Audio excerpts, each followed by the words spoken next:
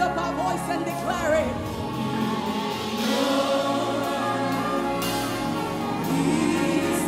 He is good. He is good. And his mercy shall endure. Because he's good. Because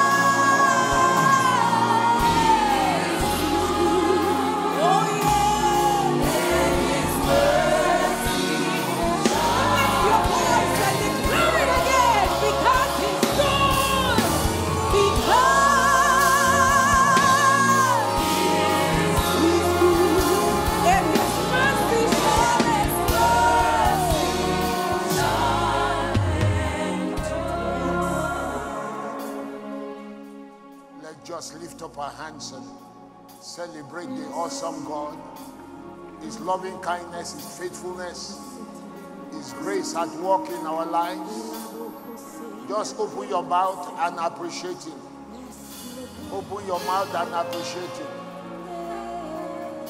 Open your mouth, thank him. Thank him for his loving kindness. Thank him for his mercies. Thank him for his grace. We bless your name, Lord. We bless your name, Lord.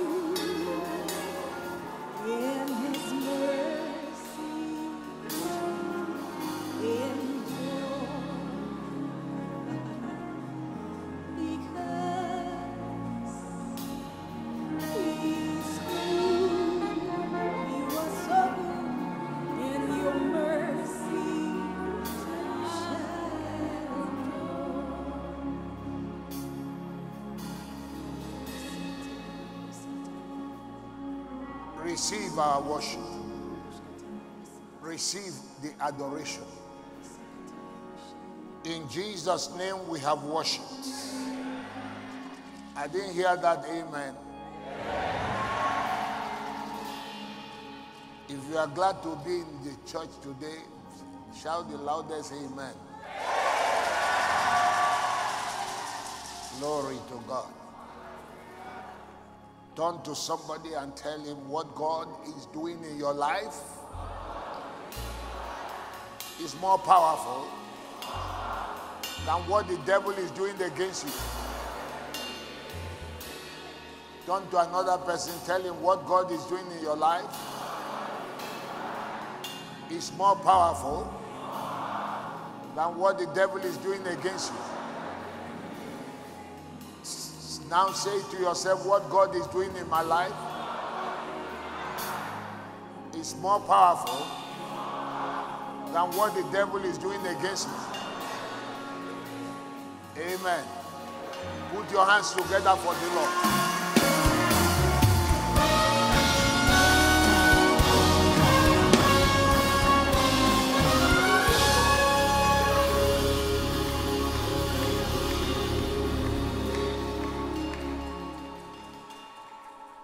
Glory to God.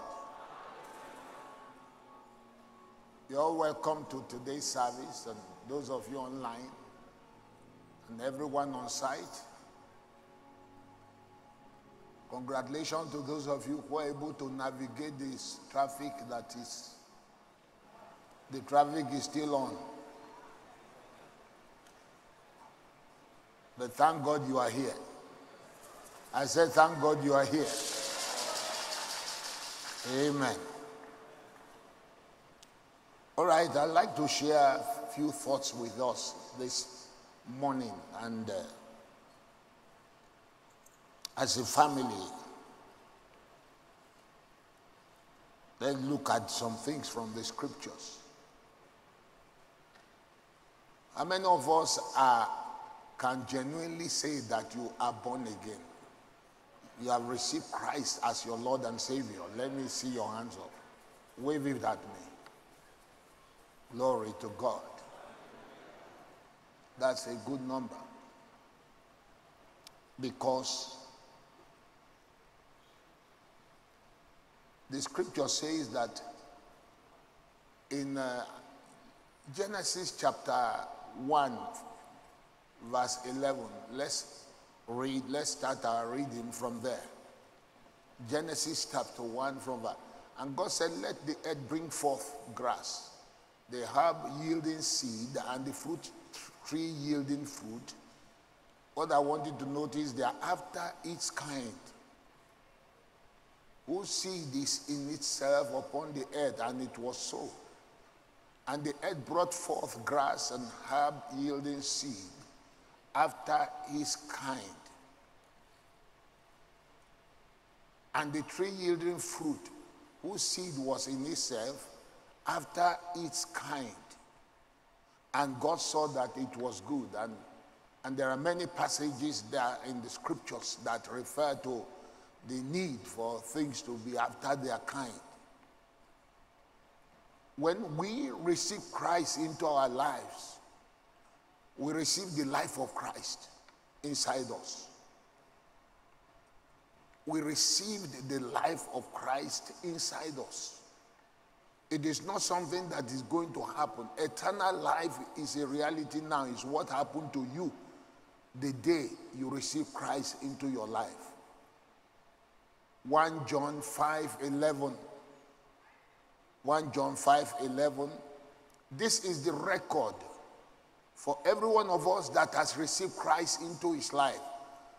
This is the record or God's account that God had given to us eternal life. Somebody say, I have eternal life. Say it again. That is God's quality of life. Eternal life is God's quality, God's kind of life. I showed you that every seed produces after its kind. Every seed produces. If you put tomato on the ground, it will yield tomato fruits. If you put orange seed in the ground, it will bring forth orange. Put pawpaw in the ground, it will bring pawpaw out, pawpaw fruits. You put apple seed in the ground, it will produce apple. So that is what is meant by after its kind. Now look, the Bible says that God has given to us. Say it again, I have eternal life. One more time, I have eternal life. And this life is in his Son. That is what happened the day you invited Christ into your life. Stop looking at this flesh. This flesh is your license to live here on earth. The day this flesh dies and is tired, your true self, which is your spirit, will leave your body. And your spirit does not die, it lives forever. Either it will live forever, for those of us who have received Christ, it will live forever with God. And for those who have refused him and rejected him, they will live forever with the devil. That's why it's important that everyone is born again. It's not a suggestion. Jesus said it, you must be born again. It's a must. It's a must. It's something, it's a decision every human being born on the face of this earth must take. To be born again, to receive Christ. As I've said it here, that the greatest thing that can happen to any human being on earth is to receive Christ into his life. Any human being. Let me tell you, irrespective of the people we celebrate, all these great people we celebrate outside there, let me tell you, if they don't have Christ in their life, they are dead. They are dead. So the greatest thing is to have eternal life. And then now that you have eternal life, the next greatest thing that can happen to you as a believer is to renew your mind. Your mind. That your soul is the seat of the mind, the will and the emotion. Your chooser. You see it. Your feeler. That's where you learn. That's where you learn. That's where you feel. That's where you make choices. Emotion. Praise God. When you are born again, your spirit is completely saved, ready for heaven. Your spirit is already made ready for heaven. You are ready for heaven. You are not going to be ready. You are ready if you are born again. Praise God. Now, I've not finished reading the scripture. Go back to that 1 John. And this is the record that God has given to us, eternal life, and this life is in his Son. Next verse. He that had the Son had what? Life. You have it. You have life in you. You are not dead. And he that hath not the Son hath not life. Whoever does not have Jesus does not have life. They may be going about, but it's a matter of time. They don't have life. If they die, they are going to hell. These things have I written. John speaking to us, he says, I've written this in unto you that believe on the name of the Son of God, that ye may know. That you may know, not assume, you know. It is not a probability. It's not uncertain, you know. If you don't know now, you may never know. Some people say, well, until we get to heaven. No, you can't risk that. If you don't know now that you have eternal life, then that's risky. He said, it is written that you may know that you have eternal life and that you may believe on the name of the Son of God. Let me hear an amen. 2 Corinthians 5:16 and 17. Wherefore, henceforth know we no man after the flesh. Yea, though we have known Christ after the flesh, yet now henceforth know we him no more. Then verse 17. Therefore, if any man be in Christ, he is a new creature. All things are passed away. Behold, all things are become new. All things are passed away, and all things are become new. All right. With that in mind, I've just spoken to us about the seed. Let's read another scripture. Romans 6:14. For sin shall not have dominion over you, for you are not under the law, but under grace. Now, one of the tragedy of misunderstanding the grace of God upon our life is that we think because God has given you everything by his grace, people can live anyhow they want. No. Every seed produces after his kind. You can't have the seed of the Lord in you, and then your lifestyle is a different story. It's a natural occurrence, natural phenomena that when you plant tomato in the ground, it will produce tomato fruits. It's natural. It's natural. It is natural that when you plant orange in the ground, the seed will naturally produce fruits of orange. It will not produce another thing. In fact, if it does, we will know that something is wrong. Every seed produces after its kind. Now the question is, how do you say that you have Christ inside you and your life is not reflecting it? Your life is not showing it. Matthew 7:20 says, by their fruits we shall know them. It is by their fruits. The fruits you produce, we shall know them. How do you say you have Christ in you? You have received Christ. I'm a Christian, I'm born again. And then you are still living the same way. It brings some question to your claim of being born again. How can you be, David? You can't be born again. And you see, if you truly have the life of Christ in you and you are hanging around Christ, his mannerism, his behavior, the way he talks, it must surely rub off on you. There is no way it will not rub off.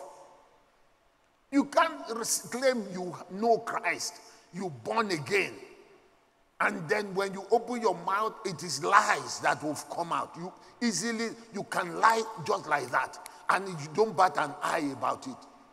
And you claim you are born again. You claim you are born again. I can't entrust into your hands money. I put money in your hands. I cannot confidently say it is safe and go to bed. And you are born again. How can that be? You are born again, and the words that proceed from your mouth is nothing but poison. Let's talk as a family this morning. It's poison. People are avoiding you because they don't want to cross your path before you slice them dead. You don't kill people only by using a knife or a gun. The type of words that proceed from the mouth of somebody who says he's born again, he has Christ in him. The question is, will Christ talk that way? No. You know. How can I be born again and I leave my house, the way I dress is in a way to seduce people? To seduce people. And I'll dress up, I'll go to the mirror, I'll look at myself, and it's okay. Think of it. And you say you are born again. The Bible says every seed produces, it is natural. The things you used to do, you cannot do them again. In fact, you will gravitate towards that. Something has changed. There is an exchange, there is a change. You are born again. You can't be trusted. You can't be trusted with a responsibility. Jesus Christ that you say you receive is excellent in everything he did. Check the scriptures. Read the whole book of Matthew, Mark, Luke, and John. You will see the historical account of Christ. Everything he did was excellent. He excelled in all he did. You are born again. It is what you are specialized in doing is gossip. Gossiping other people. Think of it. What type of born again is that? 1 Peter 2, 9 and 10. But you are a chosen generation. You are a royal priesthood and a holy nation, a peculiar people, that you should show, display, put God on display through your life. Put him on display through your life. It is not about what you do in church. I'm talking about your lifestyle. Anywhere, whether in the morning or in the night. I was in Abuja preaching on Friday. Was it? Yeah, on Friday. And in the conference, and the pastor gave a wonderful testimony that I love. He said that one of the things that made it, he studied in the university, and he's a doctor, and so he said one of the things that made him take the path of ministry is that he watched his father. He watched his father, right, because he's 40 years now. This young man is 40 years. He said from day one he was born till this date, that he watched his father not just talk as a pastor on the pulpit, but live as a pastor.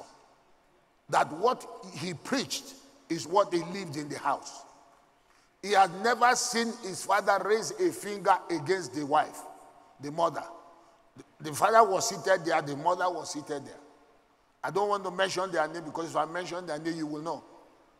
They were seated there. And it is true. He said, I never seen him raise his voice. And the father is a gentleman. He said that's one of the things that challenged him to stay in ministry. And so he's in ministry, having a very thriving and powerful ministry in Abuja. I just came back last night. Praise the Lord. So the issue is, what type of life do you live outside church pulpit, outside the pews? What type of life? Because what you display will eventually haunt you after some time. Some parents are busy now saying that they don't know what's wrong with their children. The issue is, what type of life did you live before those children? What type of life? Do you return from the church and roast your pastor before your children? You roast them. You begin to say all manner of bad things you know about church. And you want your children, when they leave this country, to go to church. You are joking. They play. Make it they play.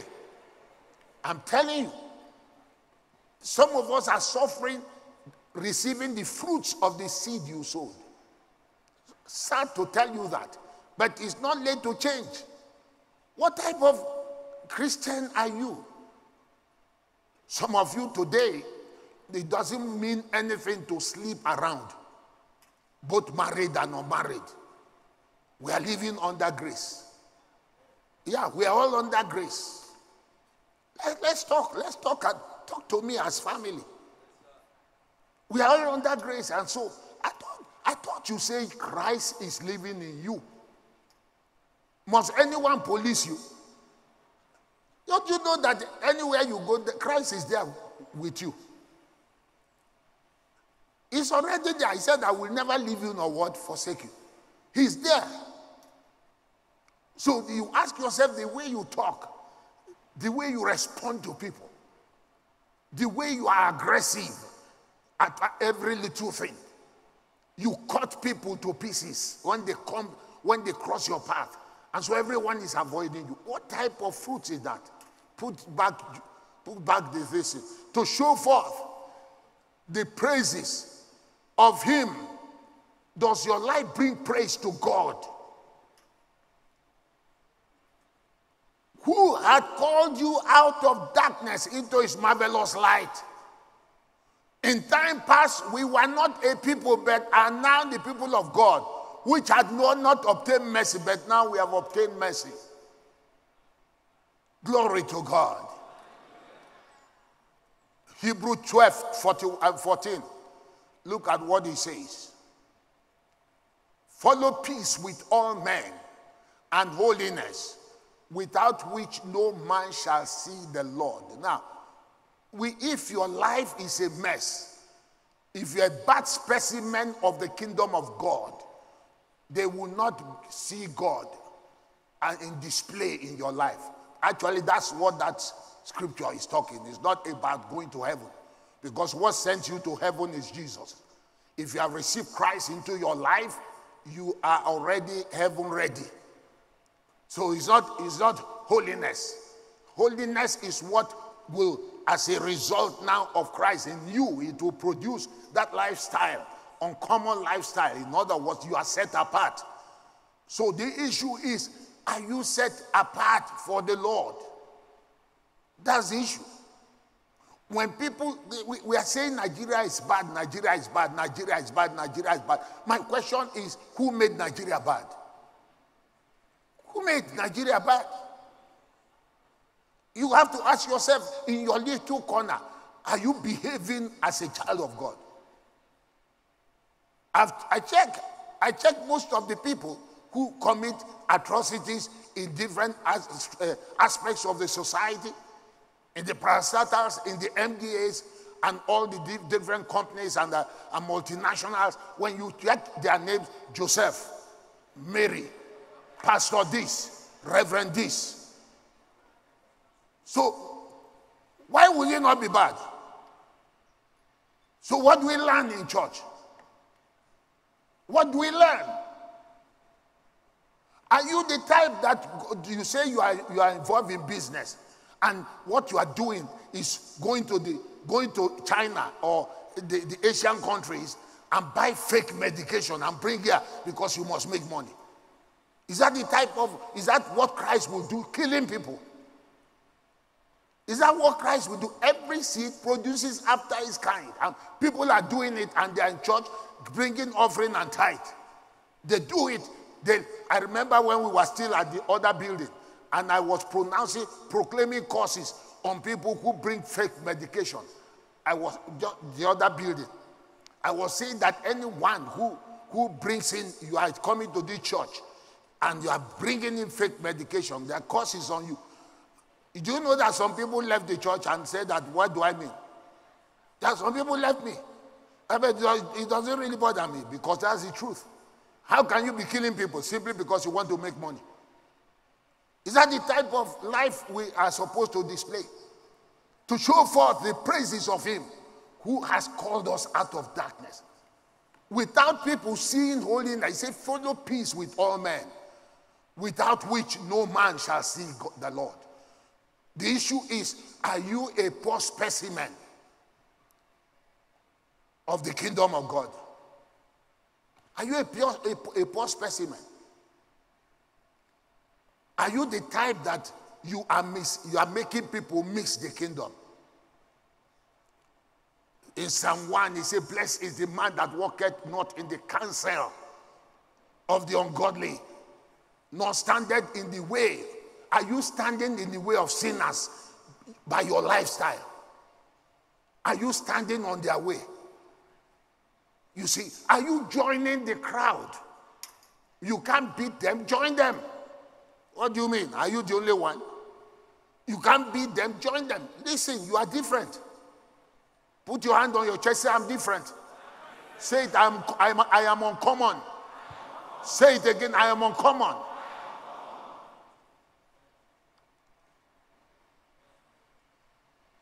Are you, by your lifestyle, the way you talk, the way you behave, standing in the way of sinners? Are you standing on their way from knowing the Lord?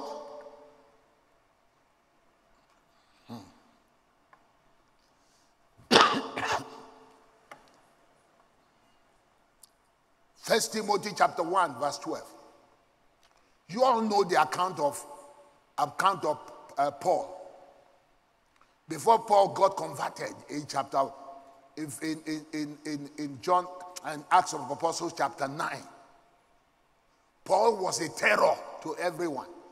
He was on his way to Damascus to hold Christians and kill some of them and put them in jail when he encountered the Lord. And right there, something changed. Everything about him changed. If any man be in Christ, he's a new creature. All things are passed away. Everything about him changed, turned around, because that's what born again will do. That's what the grace of God that you receive is meant to do in your life. Now let's see what happened to Paul. Paul was now writing to his protege, Timothy. After he got saved and was now training him, he said, I thank Christ Jesus our Lord, who had enabled me, for that he counted me. That's what grace does. We are not qualified, but he makes us qualified. He counted me to be faithful. Not just he counted me to be faithful, saving me, he even put me in ministry. He said, look at me.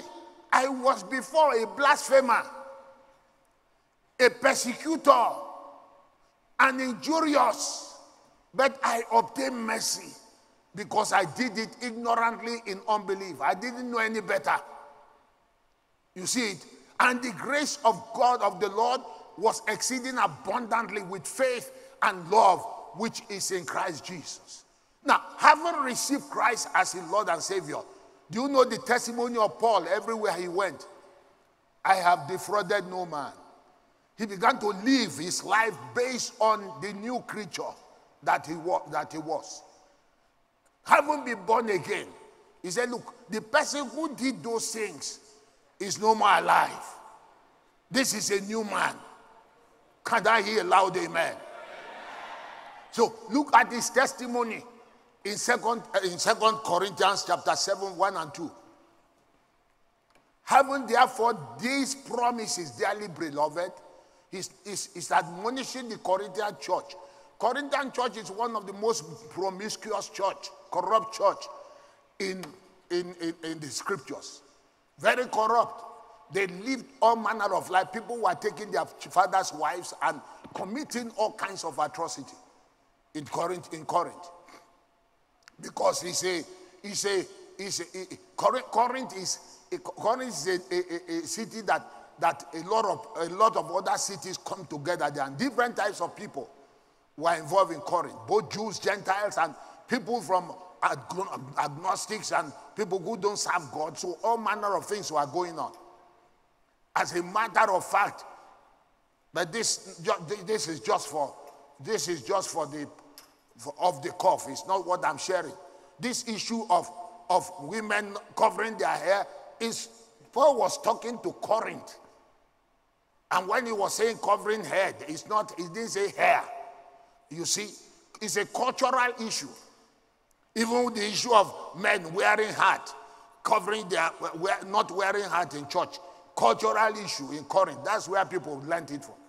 It's not really that if I wear hat in the church, I'm violating God. No. But that's a different teaching. You see, the only reason, if you say people should wear hat, some of you will wear the one, I won't be able to see the screen any longer.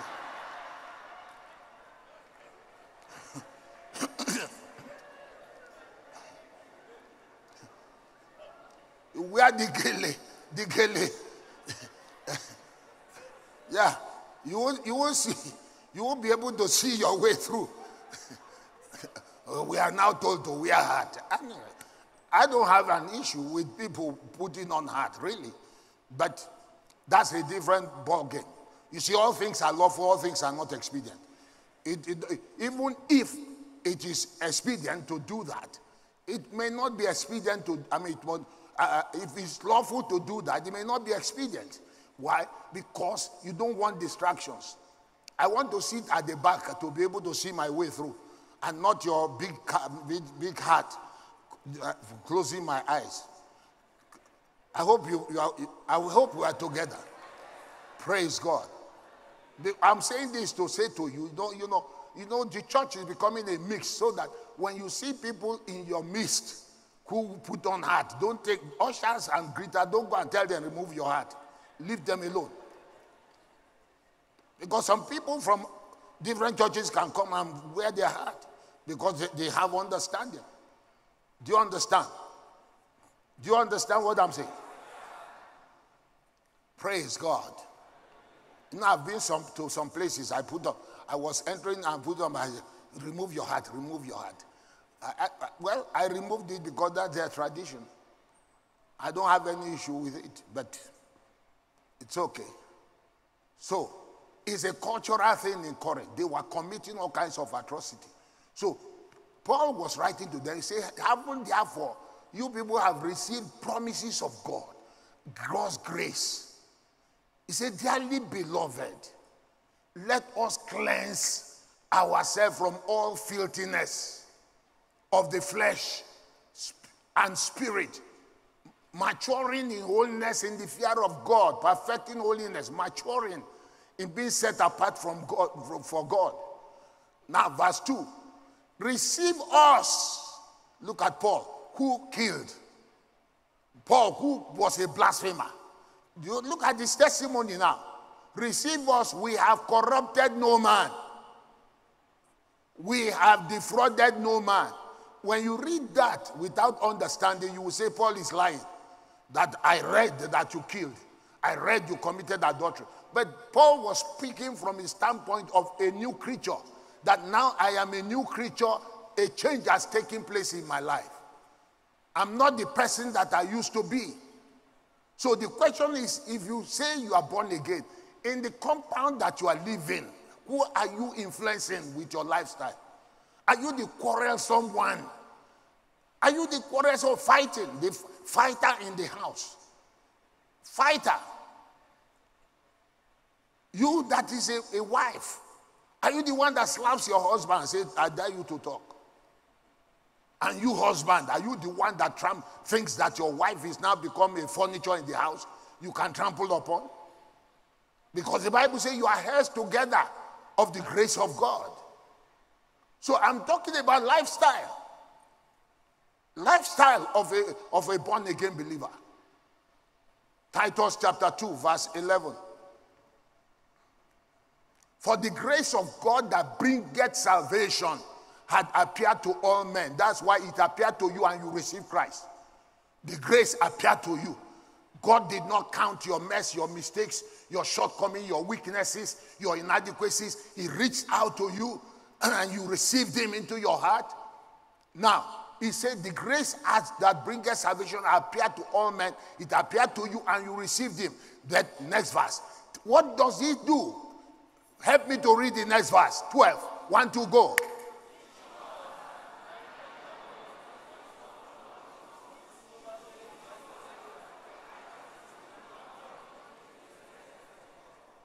Next verse.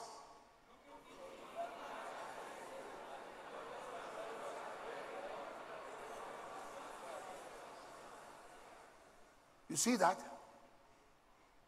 Give it to me in New Living Translation.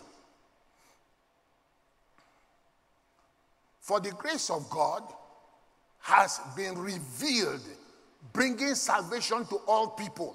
Next verse. That's what grace does. Grace brings salvation. So it brings soteria. So. In other words, saved from everything the devil has to offer. Next verse. And we are instructed, because of that grace, to turn from godless living. Godless living. There are places I should not be found. There are wild parties where all kinds of orgies are going on that I should not be found there. And you say you're a Christian, you are giggling and enjoying that company.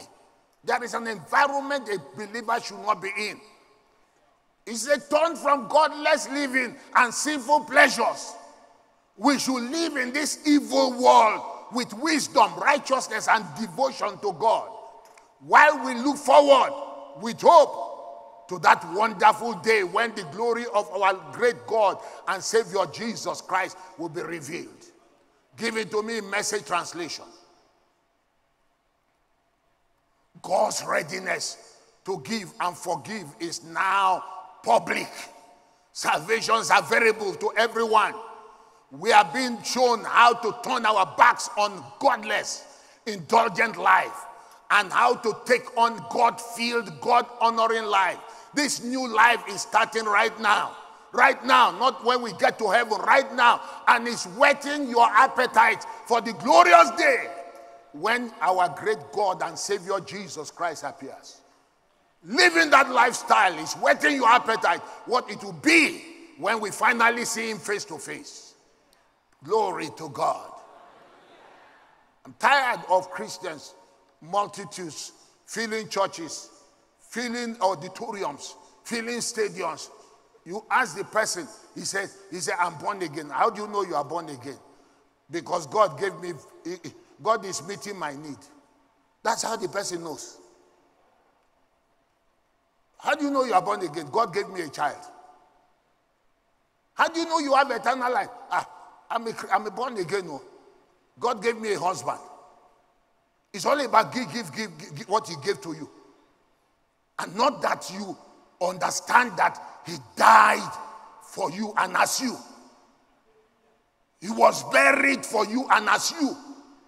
He was raised for you and as you. And that both of you are co-seated with him in heavenly places. Let me tell you, those who don't know Jesus Christ, some of them have husbands without going to church. We have women, prostitutes, who are dropping babies in dustbin all over the place. They give birth to baby. In fact, you don't need to touch them. They will deliver. Oh yes. And yet they are prostitutes.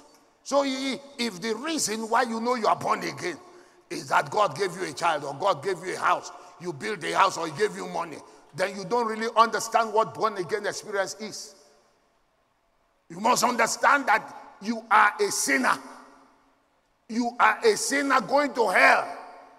But God sent his son to rescue you from hell. He died the death you could have died and rescued you from hell. And now you have eternal life. Somebody say, I have eternal life. Glory to God. I said glory to God. Give me that same scripture in TPT, Passion Translation. God's marvelous grace has manifested in person. It has manifested in person. Grace is a person. That's why I have issue with people who say, why are you always teaching grace? You are telling me not to teach Christ. Because Christ is grace. Grace is Christ. Yeah? Yeah. Somebody said, Brother Mike, you who teach grace, you don't teach truth. I said, no. I said, why do you say so? He said, he quoted for me John chapter 1. He said that the law was given by Moses and grace and truth. He says, so grace and truth. There is grace and there is truth. I said, no, you don't read it well. It is grace which is truth. Grace which is truth. So grace, you can't separate truth from grace, and you can't separate grace from truth. Jesus is the way, the truth, and the life. Anyone who tells you that he knows God without that only way. Jesus is not a way. Like some of them will tell you that there are many ways to go to God. No, Jesus is not one of the ways. He declared boldly, I am the way, I am the truth, I am the life. John 4:6, no one cometh to the Father but by me. No one. No apologies. You can't know the Father except through Jesus. Glory to God. All right, go back to, so God's marvelous grace has manifested in person, bringing salvation for everyone. For everyone. For everyone. For everyone. This same grace teaches us. The same grace will teach you. Teaches us how to live each day as we turn our backs on the ungodliness and the indulgent lifestyles. And it equips us to live like self-controlled, upright, godly lives in this present age. Not when you get to heaven, here and now. For we continue to wait for the fulfillment of our hope in the dawning splendor of the glory of our great God and Savior Jesus Christ, the Anointed One. Can I hear an amen? You see, God's marvelous love for us is what constrains us to live for him. When you begin to remember and feed on his love for you, it is what will motivate you to love him more by jettisoning some things that you used to do. 2 Corinthians 5:14. Look at what he says. He says that for the love of Christ constraineth us, because we thus judge that if one died for all, then we are all dead. The love of Christ constrains us. It is what makes us to make a shift. You shift from just anything. It is the love of God that should be your police. Anywhere you go, you just remember how he died for you in spite of your sins and still loves you irrespective of his love. Thank you, Jesus. I say thank you, Jesus. Ephesians 2:10.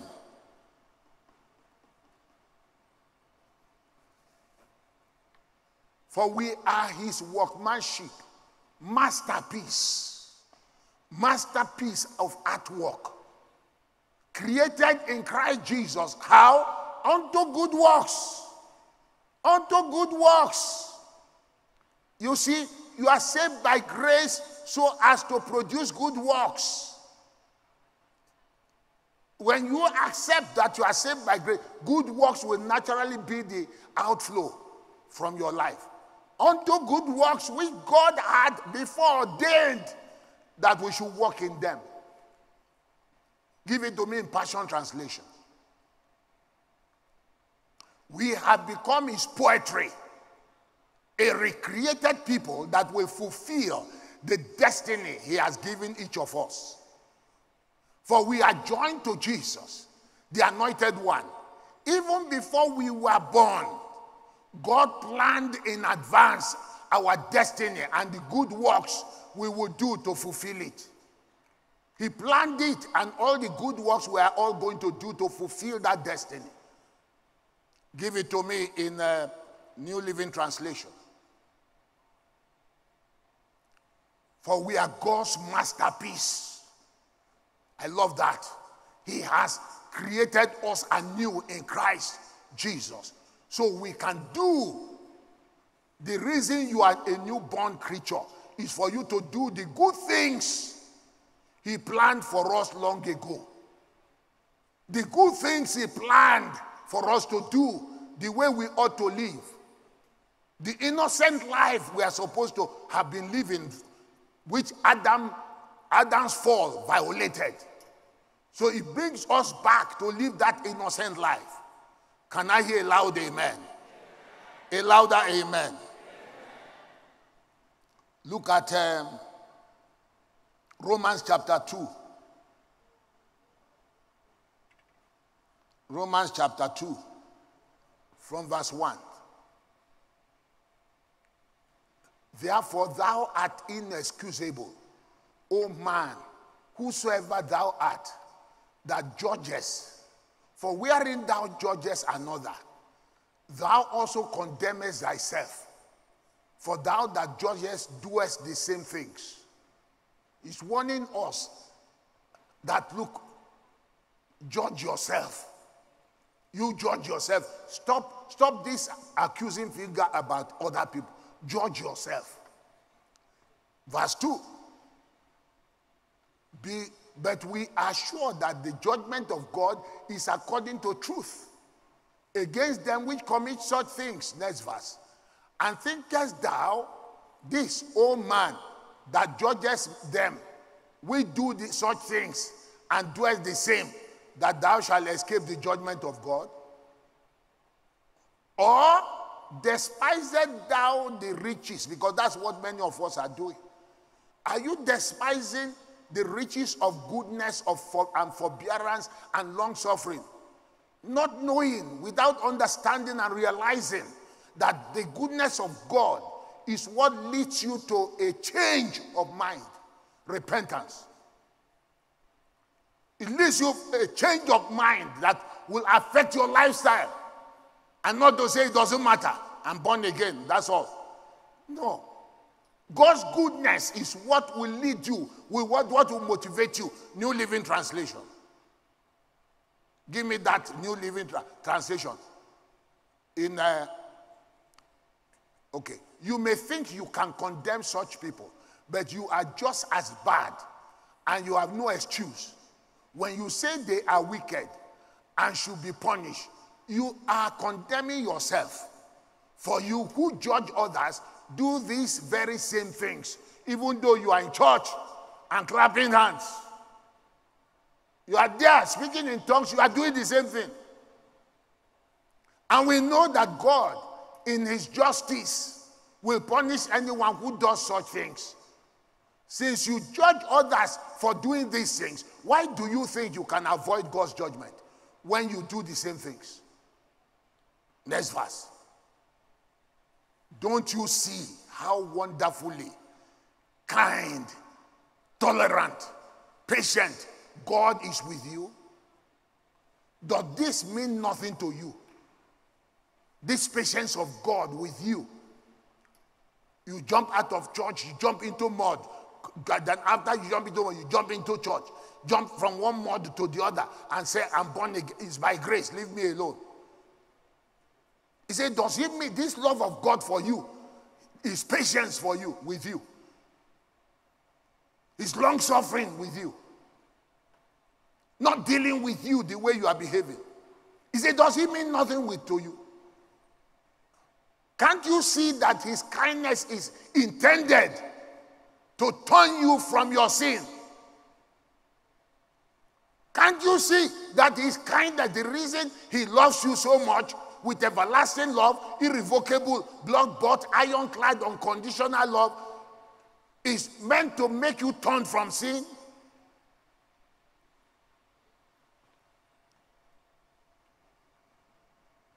Blessed are your ears, hearing what you are hearing.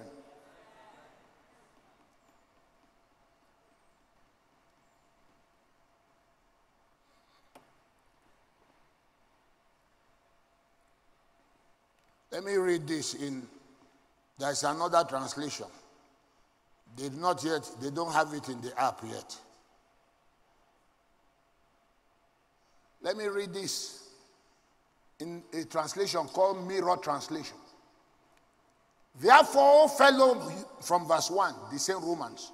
Therefore, O fellow human, by taking what God did in Christ out of equation, when you take what God did in Christ out of equation, that's God's righteousness, there remains no other alternative way for you to defend your innocence. If you fail to accept what God did for you, there is no other way. Your presumed knowledge of what is right or wrong does not qualify you to judge anyone, especially if you, the self-appointed judge, do exactly the same stuff you criticize others for. You effectively condemn yourself. Verse 2, but in contrast to your judging one another, we have clearly perceived the content of God's righteous judgment. This continuously reflects the truth and remains the constant influence upon those still trapped in an out of sync lifestyle. Because when you are living that dirty lifestyle, is an out of sync. It's not in consonance with the new life you have in you. It's not in agreement. Verse 3. Again, fellow human, why be so presumptuous in your reasoning, in keeping your performance-based system alive in your hypocritical Jew or Gentile? Or I'm for Paul, I'm for Apollos. I belong to this, I belong to that. Judgments of one another. In the process, you are fleeing away from your redeemed innocence, unveiled in the righteous judgment of God. Do not underestimate, verse 4, God's kindness. That's what many of us are doing. We're underestimating God's kindness, the wealth of his benevolence, and his resolute refusal to let go of us. Don't neglect it. Don't take it for granted. Don't underestimate it. Because he doesn't want to let go of us. It's because he continues to hear the echo. The reason God doesn't want to let go of us is because he keeps on hearing in his ears the echo of the likeness, his likeness in us. He keeps on hearing, I love them. I love them. I love them. I can't do them harm. I love them. And its love keeps on pursuing you. It is that love that will make you shift. Thus, his patient passion is to shepherd everyone into a radical mind shift. The reason he loves you so passionately and intimately is to have you make a radical mind shift and say, I can't go this way again. I used to. I love cocaine, but now I'm a child of God. I love pornography, but now I'm a child of God. I cannot. I love to sleep around, but now I cannot. A radical mind shift. I used to steal, but I will not. I will not. Not because it's because you don't want to. Not because anyone is watching you. My last scripture. And we are going to read it in New Living Translation. And then probably also in Message. Galatians 5 from verse 16. So I say, let the Holy Spirit guide your lives. Then you won't be doing what your sinful nature craves. The sinful nature wants to do evil. The evil nature, the old man wants to do evil, which is just the opposite of what the Spirit wants. And the Spirit gives us desires that are the opposite of what the sinful nature desires. These two forces are constantly fighting each other. So you are not free to carry out your good intentions. But when you are directed by the Spirit, you are not under obligation to the law of Moses. When you follow the desires of your sinful nature, the results, when you follow the sinful nature, forgetting that you are born again, These are the results, are very clear. Sexual immorality, impurity, lustful pleasures, idolatry, sorcery. Some of you worship your house, you worship your family, you worship everything, your money. That's idolatry. Idolatry is not only when you go and bring black charcoal and bring. No. Anything you put before God is idol. Anything you put before God is idol. For instance, when they say time for offering, some of you will say, well, whether I give or not, who will know? Your money is your idol. Your money is our idol. Or time for offering. You know that God has really blessed you abundantly. You check in your pocket and you bring out 5 naira and give to God. Who is blessing you? And you know you can afford more than that.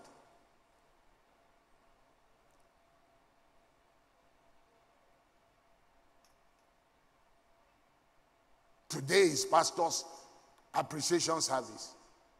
I will talk about that when we take their offering. It's time to take offering. Let's bless our pastors. After all, now pastors. What do you mean? Let me just find 2,000 and give them. If 2,000 is shared among the pastors in these headquarters, that means possibly each of them will get 10 kobo. And that's what you can give to them for a year. That's what you give to them for a year. I mean, Pastor's Appreciation is always constant every year. The day we say thank you to our pastors for what they have done. I hope you know that me and Big Mommy are not inclusive. It's all these pastors. We also give to them. We, two of myself and Mommy, give because it's not just us that pastor here. They join us in pastoring it. You see that? Idolatry, sorcery, hostility, quarreling, jealousy, outbursts of anger, selfish ambition, dissension, division, envy, drunkenness, wild parties, and other sins like these. Let me tell you again, as I have before, that anyone living that sort of life will not inherit the kingdom of God. But the Holy Spirit, the life of Christ, every seed produces after its kind, produces this kind of fruit in our lives: love, joy, peace, patience, kindness, goodness, faithfulness, gentleness, and self-control. There is no law against these things. Those who belong to Christ have nailed the passions and desires of their sinful nature to his cross and crucified them there.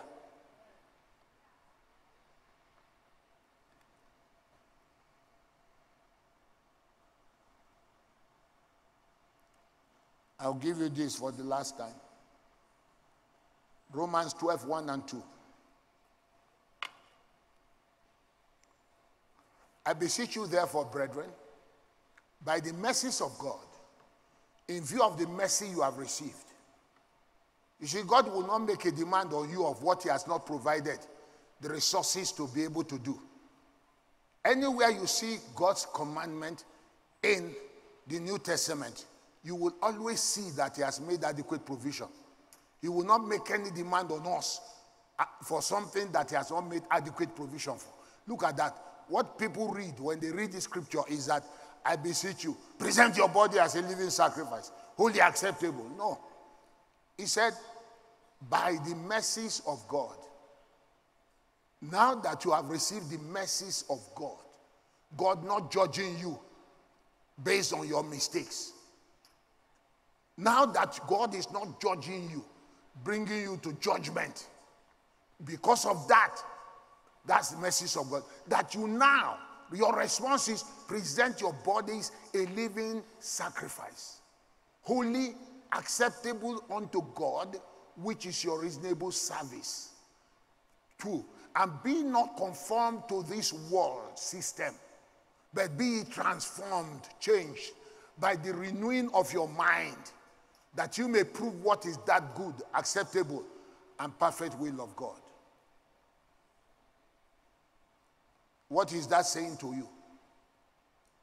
He said, your life now is a sacrifice. Your life now is a sacrifice.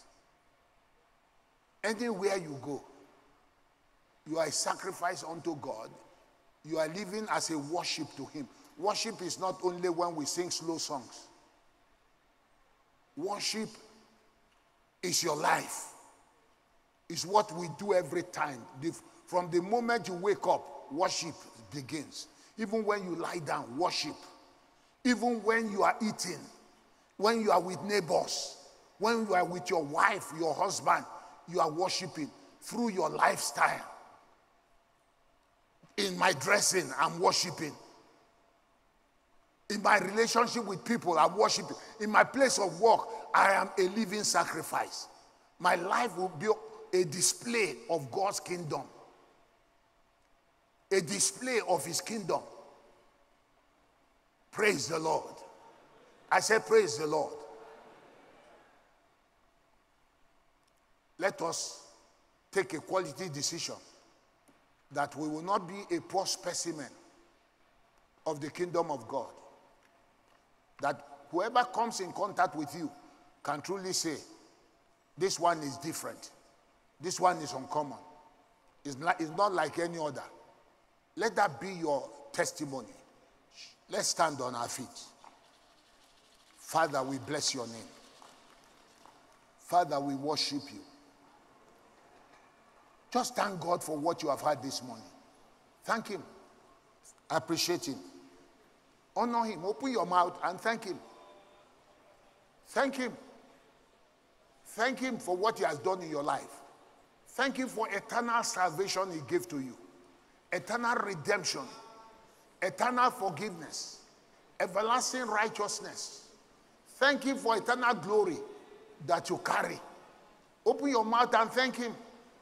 Open your mouth and thank him. Thank him. Thank him. Glory to God. Glory to God. Glory to God. Come on.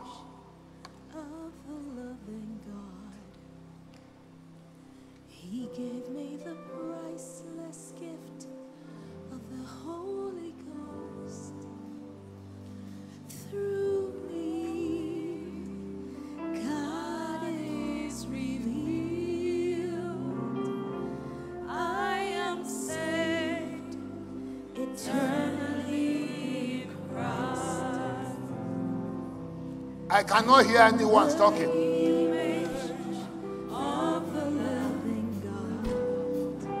I cannot hear you. He gave me a priceless gift of the Holy Ghost. Through me, God is revealed. I am saved eternally in Christ. I am image of the loving God. He gave me the priceless gift of the Holy Ghost. Through me, God is revealed. I am saved eternally in Christ. I am image. I'm the image of the loving God. He gave me the priceless gift of the Holy Ghost. Through me, God is revealed. I am saved eternally in Christ. I'm the image of the loving God. He gave me the priceless gift of the Holy Ghost. Through me, God is revealed. I am saved eternally in Christ. And the image of the loving God. He gave me the priceless gift of the Holy Ghost. Through me, God is revealed. I am saved eternally in Christ. And the image of the loving God. He gave me the priceless gift of the Holy Ghost. Through me, God is revealed. I am saved. I'm saved eternally. I'm the image of the loving God. He gave me the priceless gift, the Holy Ghost. Through me, God is revealed. I am saved. I am saved eternally.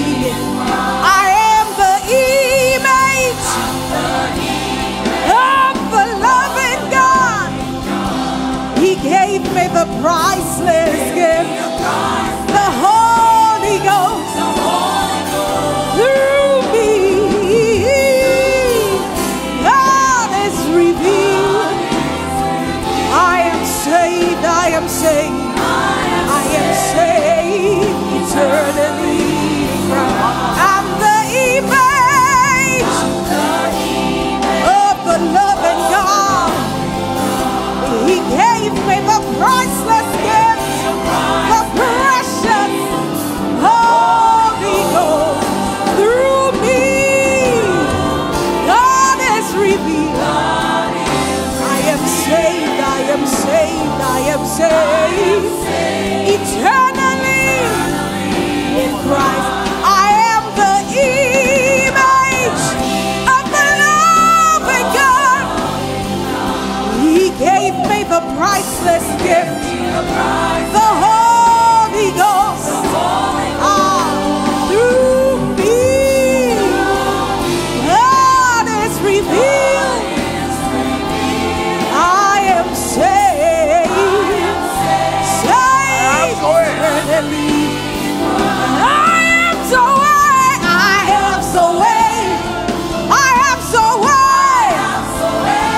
the Spirit of God.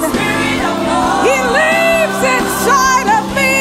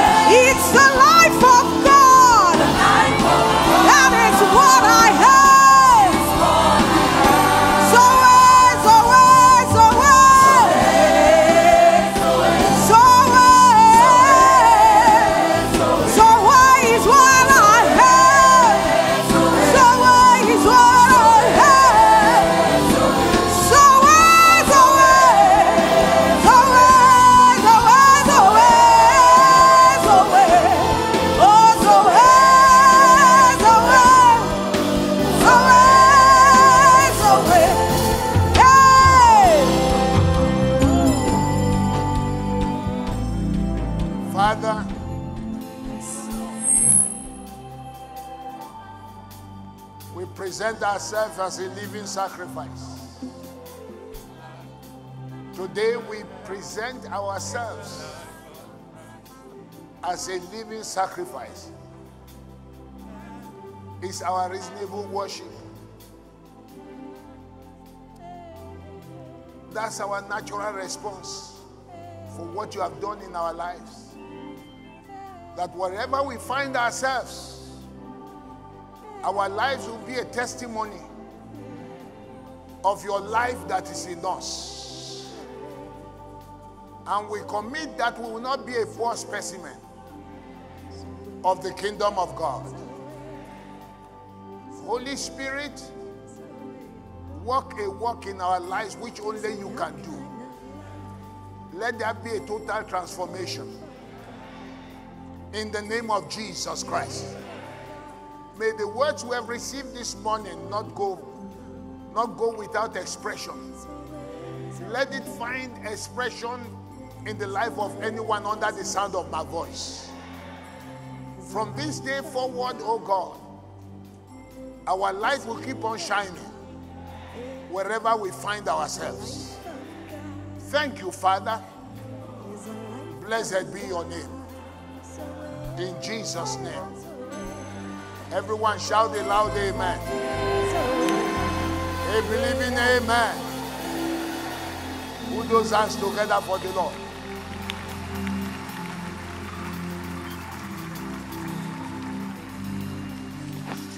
Amen. You may be seated. Thank you, Lord.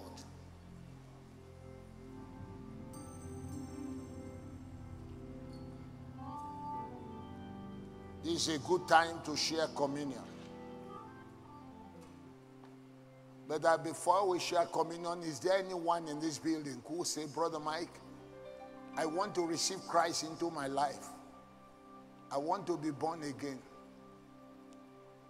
I want to have a relationship with this God. I don't want to assume. I don't want to assume. I want Christ into my life. I want to be reconciled back to God. I know that my life has been a mess, but today I take a quality decision. Beloved, if you reject Christ, you have decided where you want to end up. Hell was never made for the devil. For any human being. Hell was meant for the devil and his angels. Any human being who goes to hell made a choice to go. I want to pray for you. I want to pray with you. If you say, Brother Mike, I want Christ in my heart. If that's you, I want you to join me. Let's stand here and pray together. I give you a few minutes. I give you a few minutes. Anyone in the building, wherever you are under the sound of my voice, anyone, Jesus, I want you in my life. I want you in my life. If that's your desire.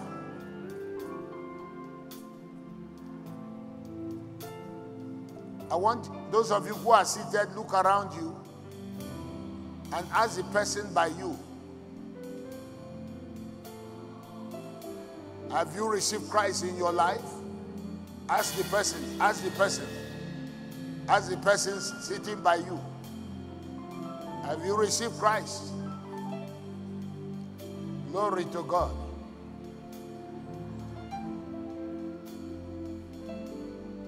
All right. If you know you have received Christ into your life, shout hallelujah.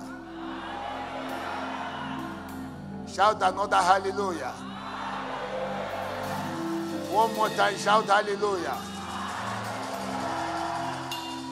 All right. Prepare your communion.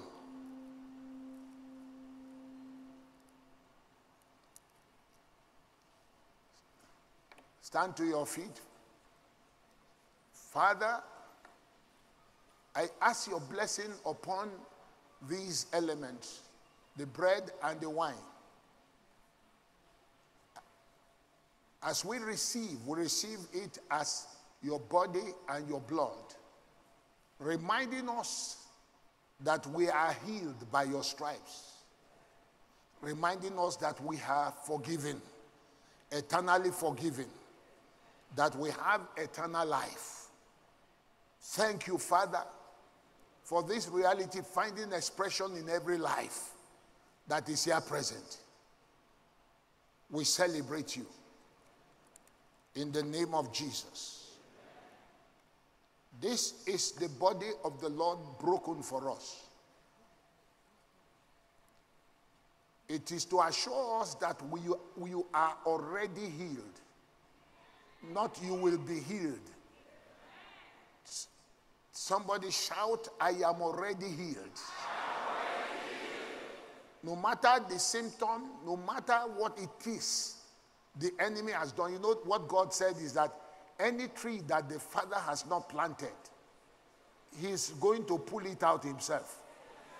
No matter what the doctor's report is, no matter whether that condition is healable or not, I declare by the broken body of Christ that you are healed. From the crown of your head to the soles of your feet, your brain, your ears, your nose, your mouth, your teeth,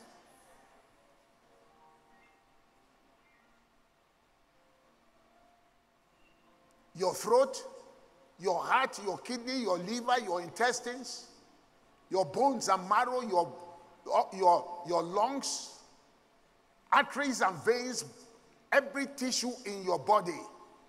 I declare them today, you are healed. You are healed. You are healed. You are healed. Father, this is your broken body. We receive it now to celebrate our healing. All right, you can eat.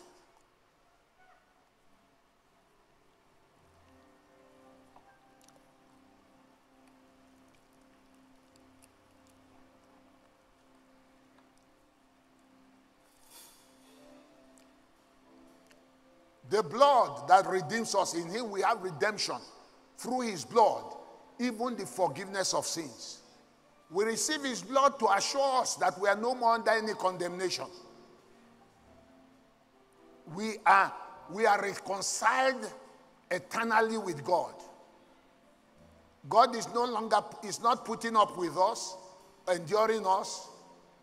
He believes in our fellowship. He believes in us.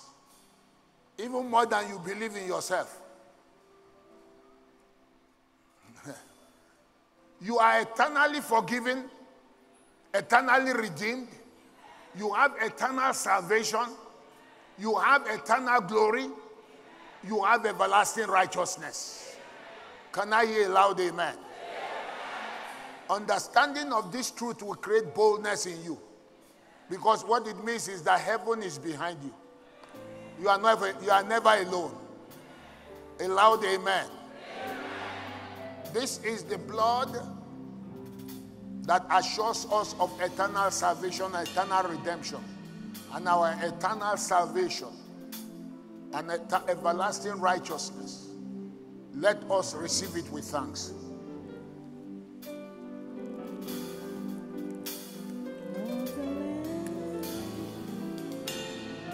There is power.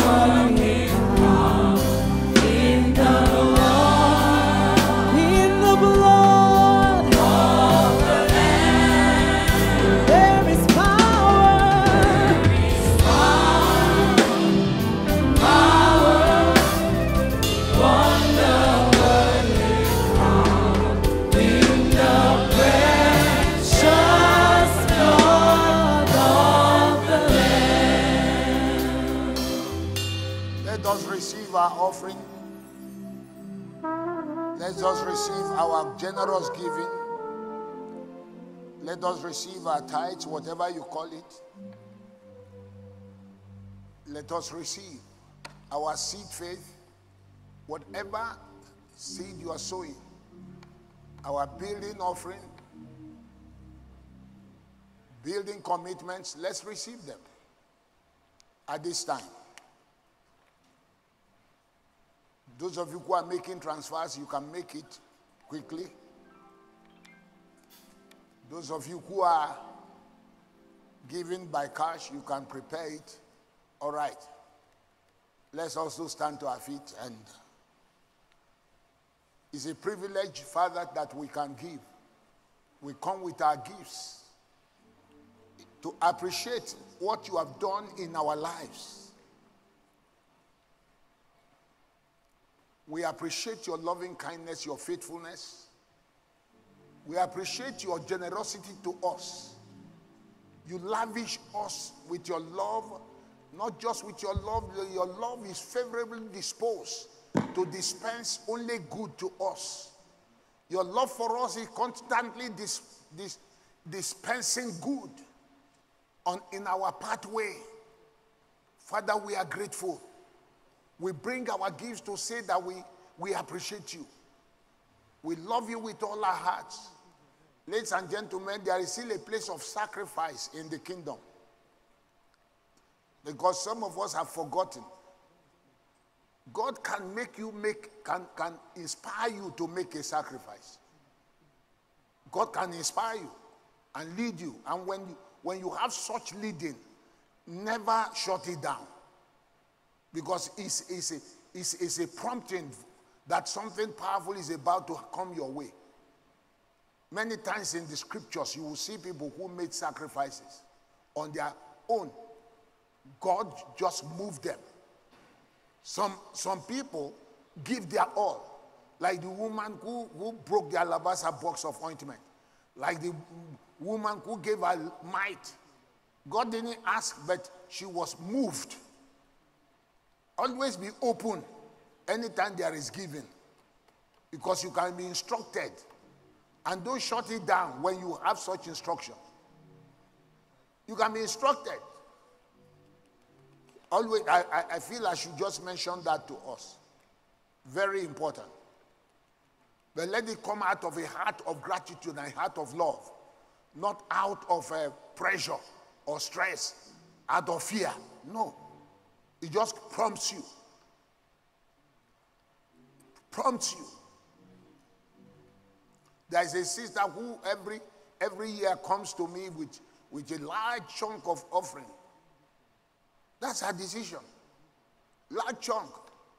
And she kept on sharing the testimony that God gives to her. Probably if I see her now, I may not even recognize her. But I know a sister in this house. You see, God can move you.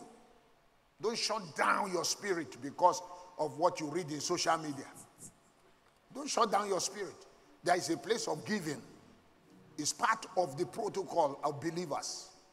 There is a place of fasting. There is a place of praising. There is a place of prayers. All these things bring sensitivity to you. Makes your spiritual antenna alive to be able to hear God in minutest details.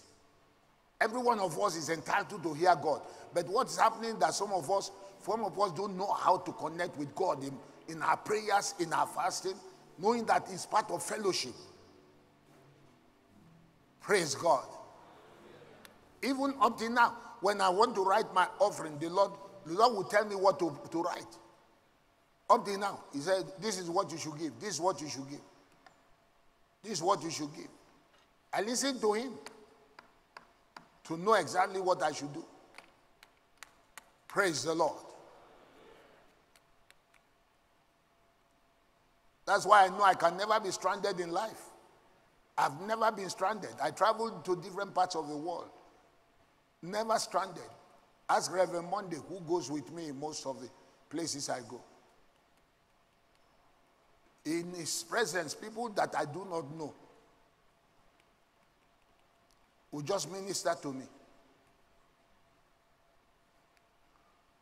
Many times we travel, I just stay in the hotel. I don't go anywhere. I just stay there, fellowshipping with Jesus. Praise the Lord. This life is real. This Christian life is real. It's something we must put on regularly. Father, we thank you for this opportunity. We are grateful. We bring our gift because we love you. You are the one who first loved us, and we are expressing our own appreciation by bringing our gifts to you. We ask your blessing upon every gift we brought. And I ask that you bless every man, every woman, every boy and girl, everyone, oh God, that you've drawn here by your Spirit. Thank you that our needs are met, our budget is met. Thank you that we will not be stranded. Your children will not eat from dustbin.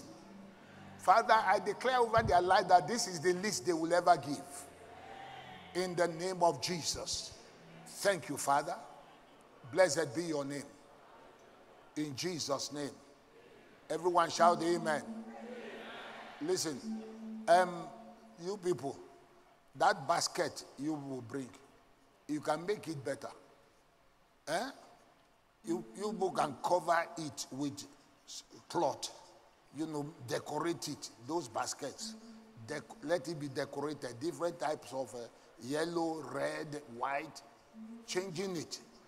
That's excellence. Don't be bringing basket or bowl. I don't want to see bowls in church. Kingdom life is coming. Don't be getting to carry bowl. If you carry bowl around here, we'll be in trouble. Praise the Lord. All right.